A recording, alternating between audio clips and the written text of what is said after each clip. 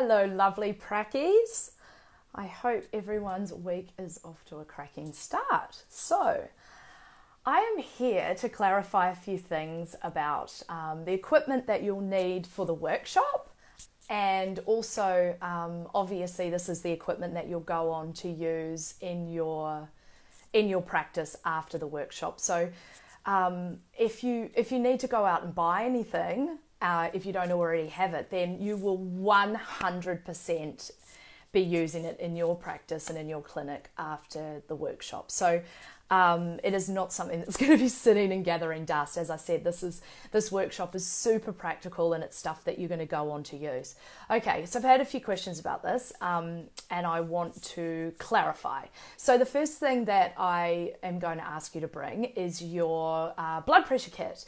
Now, what we're going to be doing is we're going to be discussing obviously the difference between taking manual blood pressure and using the electronic kind of like cuff her up and press start, and what that means. So it's going to be really important because we're going to get really good and we're going to refine the practice of using the manual blood pressure kit. So the blood pressure kit that you'll be wanting to bring is your stethoscope and your cuff. So you can actually get these from, there's a great shop online called medshop.com.au, and they basically have an entire mind-boggling range of all of these things. I actually tell people, unless you are really going in to specialize in heart sounds and sort of maybe work side by side with a cardiologist or something like that, or really specialize in heart sounds and things like that, or you're going to be listening and getting really into the nitty gritty of listening to respiratory sounds, you do not need a cardiologist grade stethoscope. Yeah, they are the ones that pick up those like finer details in the heart and lung sounds. And as I said, unless you're really going to be specializing in that, you need your basics. So, you know, once again, if you're a little bit strapped for cash, the student ones are adequate for what we're going to be doing. And if you've got a little bit more to play around with, then I suggest going for like the Littman sort of like regular ones. But as I said, unless you're specializing in those cardiology or respiratory areas, then you don't need those other ones. Okay. The cuff size. So obviously, you know, the cuff is the thing that goes around our arm and we pump it up and then we let it out and we get the blood pressure.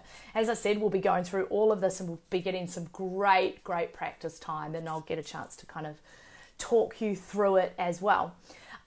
So cuffs. So obviously there is, once again, if you're going to specialize in weight loss and that's something that's like that's your jam, then I would suggest getting a cuff for obese arms, because they're very different, and the obese arm is actually a very different shape.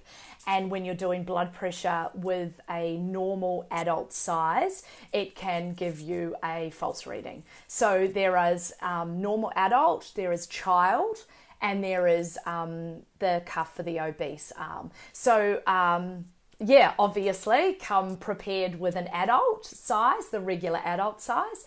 If you are specializing in children, in pediatrics, then obviously I'm going to tell you to invest in a child size cuff. And then if weight loss is your jam, then, you know, using the cuff for the obese arm is going to be something you will definitely want to invest in as well. A thermometer. Now we're going to be talking about temperatures, and obviously, you know, we think about temperatures, taking the temperature as being super simple, but actually what we consider to be the normal temperature with the oral versus axillary, which is armpit, is actually slightly different. So we'll be discussing that on the day. There is a number of different thermometers. You can get like full little Star Trek ones that zap across the forehead and take it that way, or through the air. Zapping into the air to take it. I don't actually like them the best. I don't dislike them, but put it this way, if someone's got an ear infection, then that's or even like inflammation around the outer ear, then that's going to pick up on that, and it's going to give you a higher reading than maybe what the core temperature actually is. So, your good old digital, $9 and $10 thermometers from the chemist can be really good ones to get started with. And also, if you want to do oral temperature in your clinic, then as well I suggest that you invest in the plastic sheaths that cover them, because then you just pull it off, chuck it away, and you're ready to go. Thermometers. Okay, reflex hammer. Now we're going to be using reflex hammers. We're not going into the nitty gritty of neurology, because once again, unless you're going to sort of go and specialize in that, what we're doing is identifying red flags, really, and opening up a conversation. So nevertheless, we are going to be using them. We're going to be using them for listening for different percussion techniques, and obviously for checking a few reflexes and things like that. Now, it's really interesting because the reflex hammer conversation is, there's a million different reflex hammers. The one that you actually want is the big cheap one. It's like got a really big long white stick and a big black bell end. And why you want that is because you can actually get some really good traction with it, and it tends to bounce off the tendons and and stimulate reflex action quite well, as opposed to the dinky little ones, the little metal ones, which are actually a lot more expensive. Yes, so that's reflex hammers. Your pen torch. Again, pen torches I know med shops got them for about $5 in their shop.